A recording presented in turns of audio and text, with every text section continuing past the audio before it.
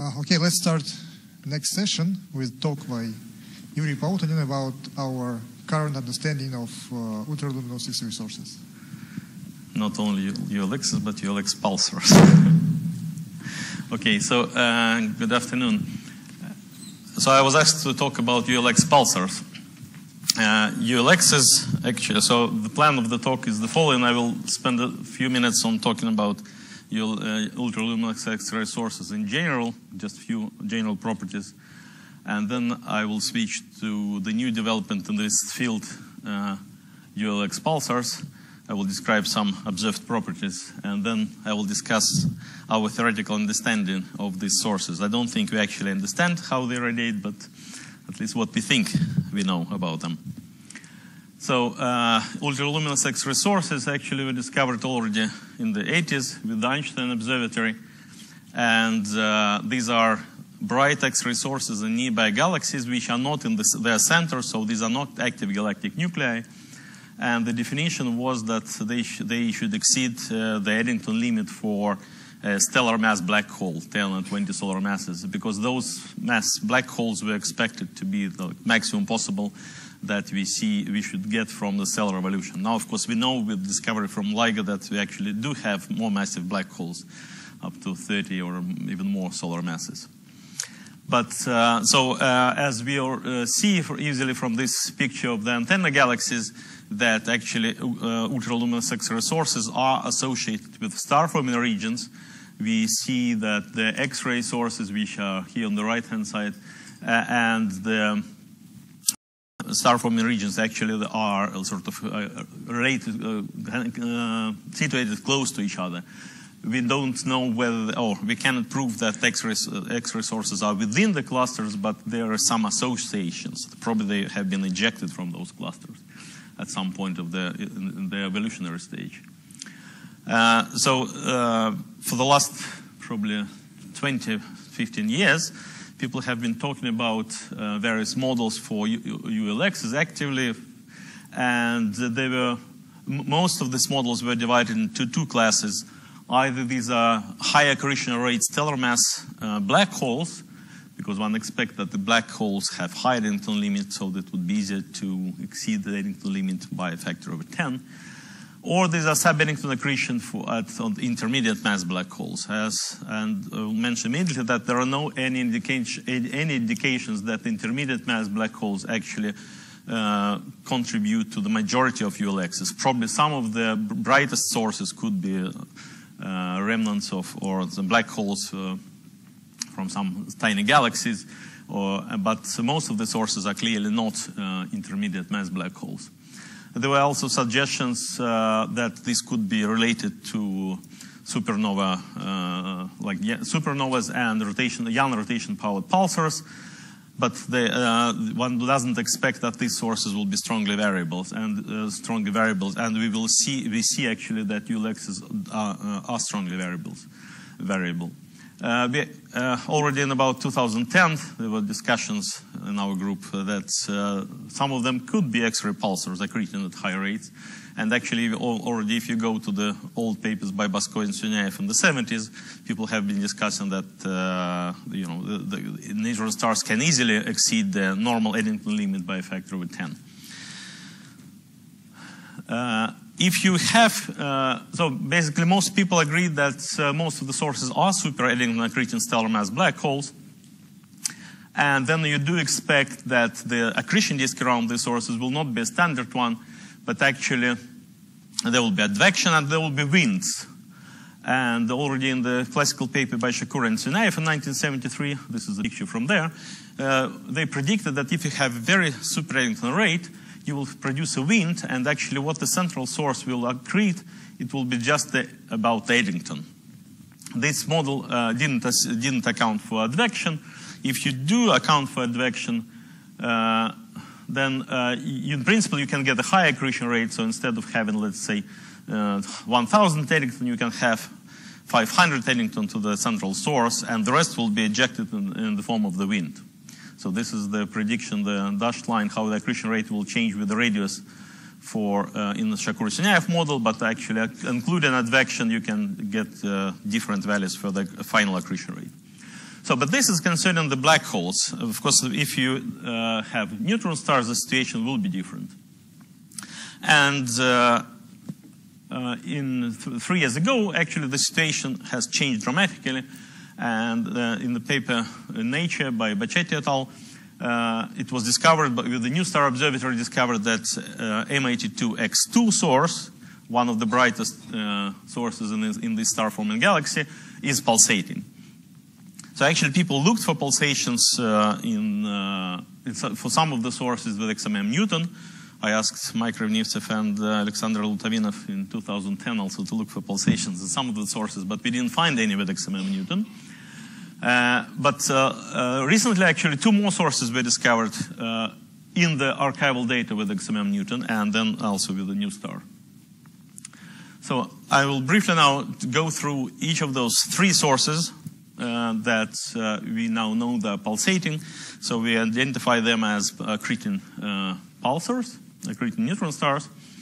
And so this is the figure from Bacchetti et al., was shown the pulse flux as a function of time here, and one sees, so this is the pulse profile here, almost sinusoidal. And then the pulse fraction, what is important, that pulse fraction is about 20 or even 30%. So these are strongly variable sources with the nearly sinusoidal profiles. On the upper graph, you see the variations of the period as a result of the orbital motion of the source. And for this source, we know that the period is, orbital period is 2.5 days. So one measures the mass function, and one can get that the companion mass for reasonable inclinations is, because we don't see eclipses, is about 5.2 solar masses.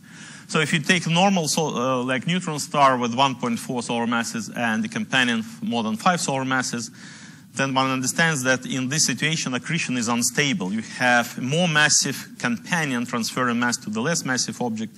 So actually the system shrinks, and you will have a very high accretion going through the Roche lobe. So like in SS433 in our galaxy, probably, which accretes at 5,000 Eddingtons or something like that. So if you look at the variations of the period, now here the variations are corrected for the orbital motion. So these are real variations of the pulsars. You see that there is a spin up generally, so the period is decreasing. If you look in this red box here, sometimes there is actually a small spin down. Basically, the spin up rate is quite high compared to the normal X-ray pulsars. And this rather high spin up actually tells you something about that these are these sources actually accrete a lot of mass. From the period over period dot, you can estimate the time scale that the source should come sort of to the equilibrium, which is just a few hundred years. And if the typical time scale of the evolution of the system maybe 100,000 years, you don't expect that we should be far from the equilibrium. Probably we are close to the equilibrium. And therefore, if you're close to the equilibrium, there are 2 torques. That is a magnetic torque that tries to decelerate the star, and the accretion torque that tries to accelerate the stars. These 2 torques actually should be in balance. Therefore, the accretion rate, the P dot that you measure, in reality doesn't tell you much, because it's this P dot is a result of combination of 2 torques of different signs. Therefore, it's very difficult to say anything from the P dot about the accretion rate and about the magnetic field, basically about the size of the magnetosphere and how much angular momentum you transfer to the star. But the maximum observed P dot actually gives you the lower limit on the accretion rate. So because the maximum spin-up torque is just the accretion torque, which here you have put the rotational radius in the accretion disk, and you can estimate from the P dot just M dot. And for example, M82X2, for the maximum possible measured P dot, you will get the accretion rate. Of course, there should be some absolute value of this. Is a few times 10 to 18 grams per second, which is not actually much. It just gives you just a few times the Eddington luminosity, and you observe the luminosity, which is actually much higher. These are 10 to 40 ergs per second. So here you have the light curve from the paper by Sergey, the luminosity versus time. And there's 15 points here, and as you see here, these points are in two different states. The bright state is about 10 to 40 arcs per second, and then there's a quiescent state, sort of, which is 50 times, the luminosity is 50 times weaker. That you see there is X2 here, it's completely basically disappeared, and here it's very bright. So, and this strong variability of the source can be interpreted as the signature of the propeller effect, as we interpreted this paper. And this would also then mean that the source is close to the equilibrium, so where the magnetospheric radius is close to the rotational radius. Otherwise, of course, it's very difficult to change luminosity by a big fraction, by a big factor. Here, the interpretation is that once the accretion rate drops below some critical value, the magnetosphere becomes larger than the rotational radius, and then the neutron star starts working as propeller, as Sergey explained in his talk, and the accretion stops. Therefore, you expect a huge drop in the luminosity just because the efficiency of accretion now, the matter doesn't fall into the neutron star, but actually it stops at the magnetospheric radius, which is 100 times bigger than the star. Okay, so this huge variability in the luminosity is actually, as we will see later, is a characteristic of this all of these sources. So another source was discovered just last year. The paper appeared this year. This is ULX1 in AGC 5907. It was discovered in the search of the archival data. And here you see the XMM data from 2003, XMM data from 2014, where the signal was very, I think the discovery was this one, this data. But then if you can correct for the P dot, then you will see that there is actually a huge spike in the power spectrum density. And in individual observations, you can actually measure P dot here, which is very large. Here is 10 to minus 8. Of course, this P dot is very difficult to say that this actually is related to the spin-up of the star, just because we don't have the orbit for this object. So this could be related just to this change of the period can be related just to the orbital motion. But then, there is a secular trend on the time scale of 10 years, because you see the period was, in 2003 it was 1.42 seconds, and now in 2014, 10 years later, it was 1.14 seconds. So clearly, if you just compute what is the change of the period in this 11 years time scale, you will get this value, which is about 10 to minus 9 seconds per second. And this gives you directly also the measure of the minimum possible accretion rate that you can have. So this is for this source. I put here the larger value, which gives you very super Eddington accretion rate. If you put 10 times smaller, of course, you will still have accretion rate, which is tens of the Eddington values. What's interesting that this 5907 shows also strong periodic variations, and here you have, which is interpreted as probably superorbital, the period of 78 days, and you see that there is a nice sort of light curve that goes for a few years, and sometimes there are drops here in the light curve, and it's easy to see in this paper from Israel. You see that there is a typical luminosity of this source is now 10 to 41 arcs per second, the observed luminosity. Sometimes the source is completely unobserved, so the luminosity drops by a factor of 100. So also there is a huge change in the luminosity. Okay, the spectrum of the source is sort of thermal, that cuts off at somewhere 10 keV. And these kind of spectra also are typical for ultraluminous X-ray sources, all of them, and ultraluminous X-ray pulsars in particular. And even from the shape of the spectrum, from the peak of the emission, you can say something about the emission region, the size of that. Because if you have 10 to 41 arcs per second, and you have the temperature of the plasma, of the color temperature that you observe with the radiation is, let's say, few keV, the effective temperature is probably smaller, so therefore you immediately say that the size of this emitting region should be a few stellar radius, maybe 3 stellar radii or so. So it's not very large, but it can be very small polar cap at the neutron star surface. Then the third source is object in the galaxy GC 7793. This is another paper by Israel. Here you see the pulsation, the peak in the power spectrum density and the pulse profile. And for that source too, you see huge variations in the luminosity. There is a peak luminosity there which is about 10 to 40, and then there are sometimes it's not observable at all. There is also a circular trend, but here the P dot is quite small. And in individual observations, you cannot even detect that, basically. What's interesting, yeah, so here's the luminosity. You see that it's in the bright state, it's about 10 to 40 arcs per second. What's interesting that this source also shows variations about the same time scale, 65 days. And it could be also superorbital. And some people claimed first that this is orbital variations, but this paper by Hu actually claimed that it's probably superorbital. Then the orbital is probably between 3 and 7 days, similar to what we have for MIT2. Well, it was 2.5 days. But, okay, again, the pulse fraction is also very large. Here it's about 30% for this source. So here's just the ULX pulsars in a nutshell. That's the most important things to keep in mind here is that all the sources have large pulse fraction, 20–30%. There is huge variations in the luminosity by a factor of 100. The period is about 1 second, and the luminosity is been like 10 to 41, 10 to 40, 10 to 41. Okay. Now I will switch to some more theoretical interpretation of what we think is happening. First, let me remind you 3 characteristic radii that you expect, like we need to work with.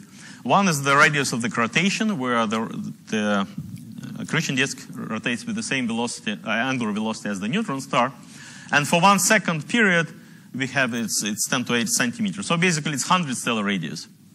Second important radius is the spherization radius. You do expect, when you have high accretion rate, much above the Eddington, the accretion disk itself becomes Eddington at some point. So you have a luminosity exceeding Eddington at some point. And at this radius, one predicts that there will be a wind launched. So everything within this spherization radius, the mass will be lost. So the accretion rate after that will not be constant. And for example, for M82X2, where the luminosity is about a few hundred Eddingtons, you put here a few hundred, you get the spherization radius about exactly, almost exactly in the same place where we have the rotation radius, 10 to 8 centimeters. So this is the radius of the star here. Okay, and the third radius is the magnetospheric radius, of course, which depends on the accretion rate as well as the magnetic moment here, mu. There are some coefficient here which depends on the disk structure, whether it's gas pressure dominated or disk pressure dominated, and then all the complications. And this is not really well-known coefficient. But anyway, so amazingly, that because we expect that all of the sources are close to rotation, the magnetospheric radius should be close to rotational radius, and actually for the accretion rate of a few hundred Eddington, even the spherization radius will be close to that.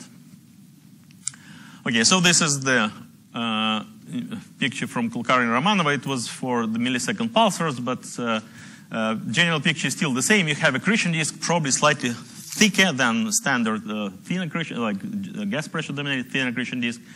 And then you have the gas follows some curtain and follows into the poles of the star. And when, of course, the star rotates, you see the pulsations. But where the radiation is coming from, of course, it's not from the surface of the neutron star, as in the case of accreting millisecond pulsars that Alessandro was talking about, but from all this curtain, from all this accretion column. Okay, so one of the most discussed questions in this business is how to interpret the luminosity that you see. Is the 10 to 40 ergs per second, or even 10 to 41 ergs per second, is the real luminosity of the source, or it is the luminosity that is actually you observe only, and other observers see almost nothing? So whether the radiation is actually strongly beamed. People have been discussing this beaming in the context of accreting black holes, where you do expect acclimation of this by the wind, by a factor of maybe 10. For the neutron stars, the situation obviously has to be somewhat different, because the magnetospheric radius is 100 times the stellar radius. Therefore, it's very difficult to launch the wind, just because the the accretion disk stops at much larger radius. And in the papers by Kingal and Asota, in a couple of papers, they still assume strong beaming. And by assuming strong beaming, you reduce the requirement for the accretion rate by some factor, not by a factor of 10, 20, by a factor of 5. Because if you reduce, so basically by assuming strong beaming, you say that the accretion, the neutron star get much smaller luminosity by a factor of, let's say, 10 to 20. So it's just a little bit above Eddington. Okay. But the accretion rate is in reality about 40. So when the matter, a lot of matter goes in, at spherization radiuses start to be blown away, and you lose 90% of this material into the wind, which collimates the radiation. Okay? And only 10% falls to the neutron star. So for this model to operate, they require, in the paper from 2016, for example, that magnetospheric radius is very small compared to the spherization radius and rotation radius. And then magnetic field that you get for that, if you assume the small magnetospheric radius, is just 10 to 11 Gauss. Okay.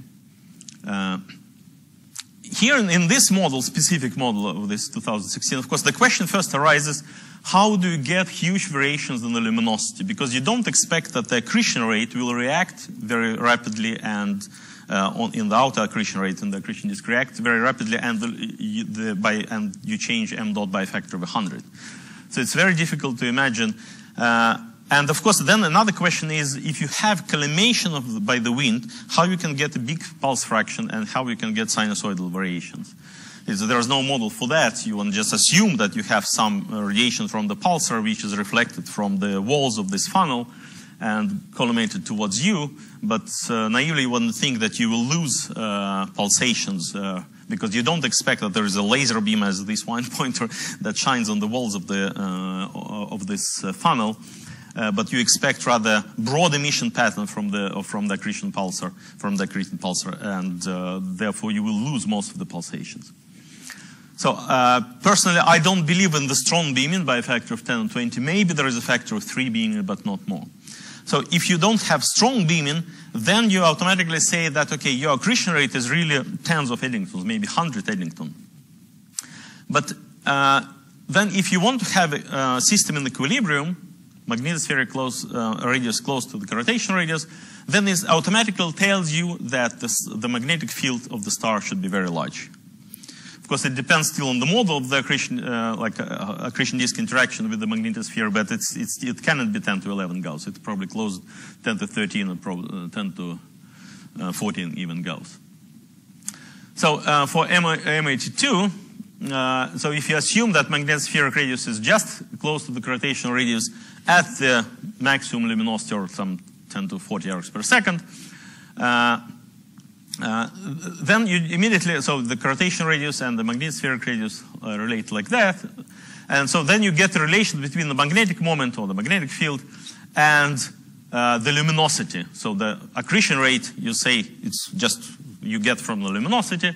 So, and the period, which is, of course, comes in this formula. So on the y-axis, you have luminosity times the orbital spin period into some power 7/3. And you just can read the magnetic field from this graph, because there should be just a relation between the magnetic field, luminosity, and the period. There is some coefficient of proportionality. And you can test this relation on the sources where we know magnetic field. These are the sources where you measure magnetic field from cyclotron lines. SAX 1808 is a millisecond pulsar. You can sort of measure magnetic field from the spin down there when it's between the outbursts. And this theoretical relation actually holds very well. So then if you believe this interpretation that m dot is actually corresponding directly to your luminosity, then you just read off the magnetic field, and it becomes few times 10 to 13 at least. Okay. Another question that is discussed a lot is actually how to exceed the Eddington limit. Because you can supply the neutron star with the large accretion rate, 100 times the Eddington, but somehow the radiation should escape and not stop the accretion. First, of course, we should remember that even the accretion disk itself can exceed the Eddington limit, because radiation from the accretion disk goes like normal to the disk, gas flows along the disk, So there is, it's not so easy to interact for these photons with the disk. So standard sort of advective disk can easily go like 10 times the Eddington. Here you have another situation also. You have this accretion curtain, which could be very thin curtain, and so the gas falls down, and the photon goes sideways. So you have fan beam, sort of photons escape sideways, and the gas falls into the neutron star. So these are the papers that have discussed recently all this, or not recently even, all these ideas. Second effect that can help to exceed the Eddington limit is so-called photon bubbles. So the accreting gas becomes strongly inhomogeneous, and the photon can escape between these inhomogeneities. It's like if you accrete the bricks, then of course the bricks will not feel the same, and it will not produce the same Eddington limit as the gas. And the third effect is that if you have strong magnetic field close to the surface, then you can reduce the opacity, because at least for one polarization, it goes like energy square. And if your magnetic field is like magnetar-like 10 to 14 Gauss, then this factor E over I cyclotron energy square could be easily a factor of 10,000. So you can easily reduce your opacity by a large fraction, and therefore you can exceed the Eddington limit. Of course, this argument for the reduction of the opacity works close to the neutron star, but once you go 10 times the stellar radius, it stopped working, just because the magnetic field of the dipole field goes like r to minus 3. Therefore, at 100 stellar radius, it becomes 1/millionth of the original one, and basically there the opacity is Thomson. Then the question is, what happens to the gas that actually tries to go to the magnetosphere? So here is just a reminder where the photons are coming that you observe. Some of them coming from the surface or from the column close to the neutron star. Some of these photons can be reprocessed in these curtains, and some of the photons can come from the accretion disk, and these are the softest ones. But here still the question is, what happens to the gas? How you can push the gas towards the neutron star? Because there is a radiation force that exceeds the gravity force by a factor of 100, because these are super Eddington sources, right? Of course, the gas in this flow is confined by the magnetic field, so it's really not, the gas cannot be really pushed easily away, but still, the gas tries to fall in, but the radiation will stop it. So, of course, this flow is optically thick, so therefore the radiation force that will be acting only on the surface layers of this layer, of this curtain, and the rest of this will probably not feel the radiation. But the dynamics of this is not actually, nobody has solved this problem yet. So this will be a very interesting problem for some clever PhD student. So Maxim Lutikov discussed this problem exactly, and he suggested that actually our neutron star should be basically orthogonal rotator, and then accretion disk will go directly to the poles of the neutron star, and the photons will just escape sideways without really interacting with all this gas. So this way, actually, you can sort of collimate the matter in the very thin sheet, and then the photons will escape sideways.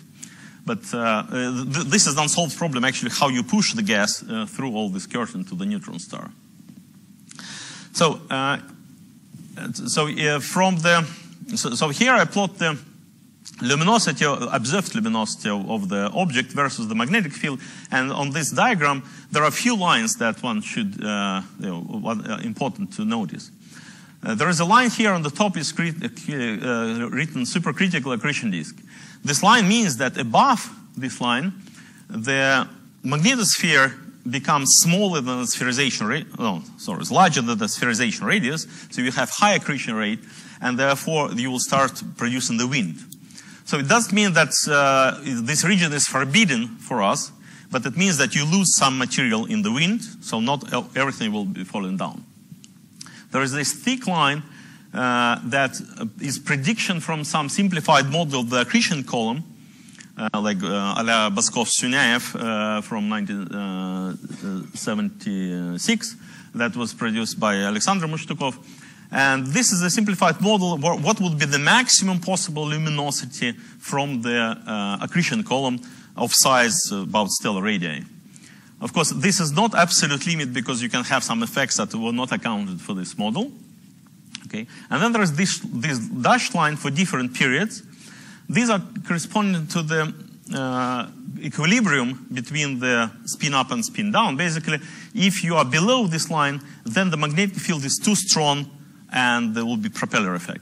So your object should be probably below this supercritical line, probably below this thick line, but not necessarily, and certainly above this dashed line. So now if we take M82X2, this is this orange circle there, the period is 1.37 seconds, so it should be above this dashed line or at this, just because if it's close to the equilibrium.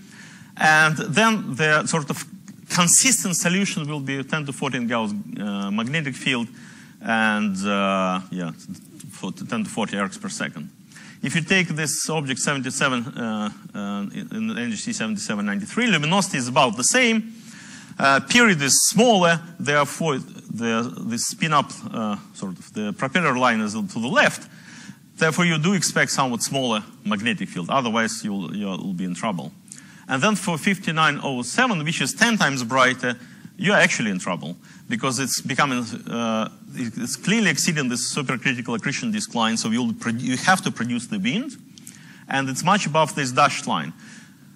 It's okay with the propeller line, but in order to get this object to fit into this picture, probably you have to assume some moderate beaming by a factor of 5, maybe. And this probably also means that this model of the accretion column is not the final one. Probably somehow we have to think how to produce even higher luminosity from this accretion column. Okay, so I switch to my conclusions, as my chairman tells me to do.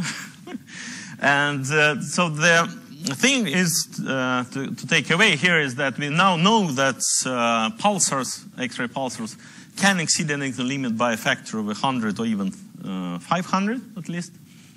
Even if you account for beaming, it's probably they're exceeding the anything limit by a factor of 100.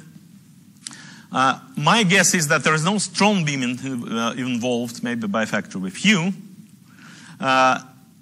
We do expect that the sources are close to equilibrium, and therefore you just, from the period, you immediately can tell you what's magnetic field. And for some sources, you do get fields of 10 to 13, 10 to 14 Gauss.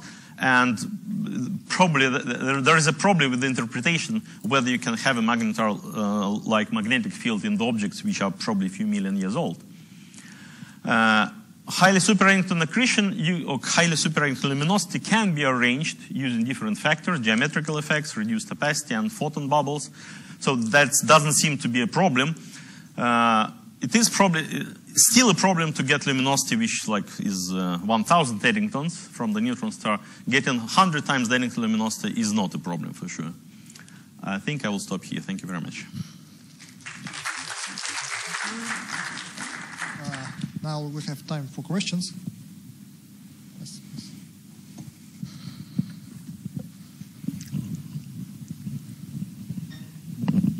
Two questions. The first one, how long such systems live, and can you estimate the asymptotic values of the spin periods using your P dot and P dot? Yeah, I think the lifetime is, people estimate, I don't think it's more than 10 to 5 years, probably 10 to 4, 10 to 5 years. So because you have accretion rate which is, 10 to minus 5 or 10 to minus 6 solar masses per year. So those systems cannot live long. Then the final periods you can estimate from the magnetic field, obviously. Yeah. But I think, of course, it depends on the accretion rate, if they will be accreting all the time like that. 1 millisecond, 10 milliseconds. No, I don't think these are, because if you believe in these strong magnetic fields, you cannot go to millisecond periods. I mean, this is the difference from what we are saying. Our group says that we are close to the equilibrium. So this is basically your final period. But a group, for example, by Andrew King, they say that you have much low magnetic field. So your magnetosphere is much lower, smaller than, and then this, of course, means that you can accelerate the star much stronger. So, and then this would mean that now we are out of the equilibrium, obviously. Yeah. The second question. That was the second one. How your results will be changed for different inclination angles between the magnetic moment and the rotation axis? Yeah, I mean, we haven't computed really how the how this geometry affects or the pulse profiles, or the obviously you do need some inclination to get pulsations. Otherwise, you will not have any pulsations. But you have used the orthogonal geometry. No, I mean, for the estimates of the magnetospheric radius, we just used the basically aligned rotator. So, but of course, this is just estimate. You have once you incline it by some degrees, of course, you will have some instabilities. Who knows? But I don't think it will change dramatically the size of the magnetosphere.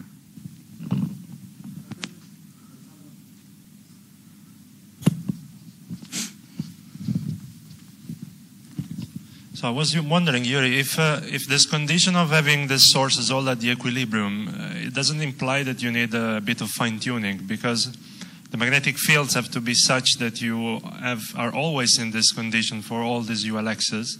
But if you decrease a little bit the field, you would still get a super Eddington mass transfer from the companion. So why do you think these sources have all such large fields such that they are in equilibrium? No, I mean, first I think the time scale to get to the equilibrium is very short. Even for M82X2 is 300 years. For those which is 10 to 40, 1 ergs per second, if you just take this as a face value, the accretion rate is 30 years. Okay, so basically it's very short time. So basically this tells you that we have to be close to the equilibrium. Because you see in one source, you see that there is acceleration, right? So the period is changing on the time scale of 10 years. So, I mean, but, yeah. So you do accelerate them, and, yeah, I don't see how you can be far from the equilibrium, let's put it this way. Of course, I mean, we cannot prove that now, because the source is actually strongly variable, right? You said you have luminosity 10 to 40, then next time you observe it's 10 to 38 ergs per second. So what is the average accretion rate? Who knows for this source, right? So we just assume that this is the highest accretion rate, sort of defines you the equilibrium, and because it switches to this propeller effect. We believe that these huge variations are related to the propeller effect, and then that's it. Then you have to be close to the equilibrium. Yeah. I don't know whether I'm answering your question. But. Sorry? Yeah.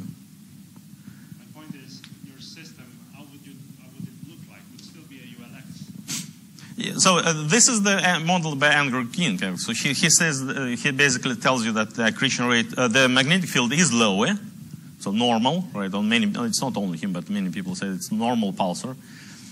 Okay, this means that if you take the luminosity as the face value, what you observe, then it means that your magnetospheric radius is much smaller than the rotational radius, so you're out of the equilibrium, obviously. Okay. So the spherization radius for that case is far away. So it basically, I mean, this is the model. So then you have the wind probably start blowing in, and then you can collimate. But this makes a very certain prediction that the ULX pulsars are observed at very small inclinations. Because if you have beaming, it means, which I probably forgot to mention, if you have beaming by the wind from the accretion disk, it means that your inclination is within 10 degrees. I mean, is it reasonable for all these three sources that we have all the three observed at 10 degrees from the axis? I'm not sure that it's reasonable even for M82X2. It's just the chances are small, and then just what will be the companions mass for this case? Okay.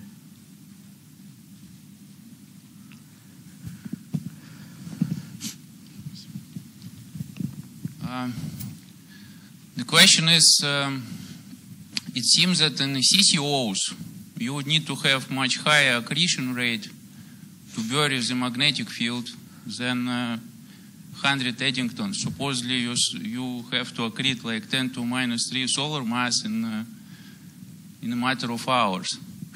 So how do you do that? You're asking me. Yeah, I mean, that's the model that they invoke, you know. So you mean that for CCOs, to get low magnetic field, you have to bury it? In order to bury the magnetic field, you need 10 to minus 3 solar masses in a matter of, I don't know, several hours. That's what I was told. So basically, one can estimate how much superengram it is. I don't think it doesn't sound reasonable to me. It's maybe. I mean, cannot you have just a low magnetic field to start with? You don't need to bury to put so much mass.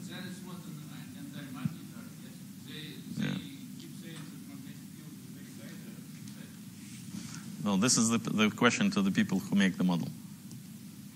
Ali?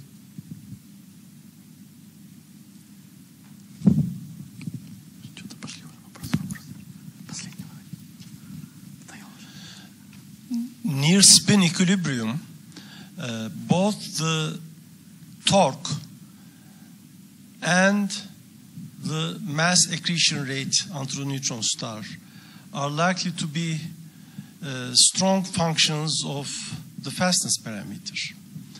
And possibly they are not the same function of the fastness parameter. So how do you justify then going from measurements of the spin down rate to place a bound on the mass accretion rate? Okay, so I understood. So actually, our group, we put no weight on the measurement of P dot at all.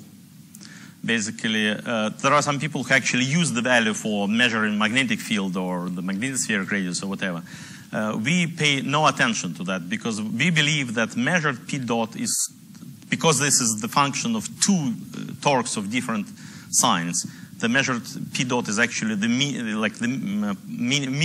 Yeah. So okay.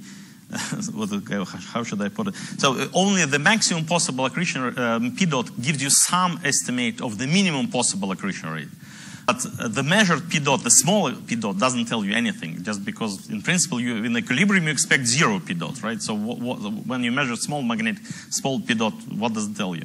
To me, it doesn't tell anything, right? But if you have measured high accretion, high P dot, then it tells you that, of course, you need to have some accretion to start with. And then you can forget about magnetic torque, just because for this purpose, because this gives you the minimum possible accretion rate. That's it. Yeah. That's it. Thank you, Yuri.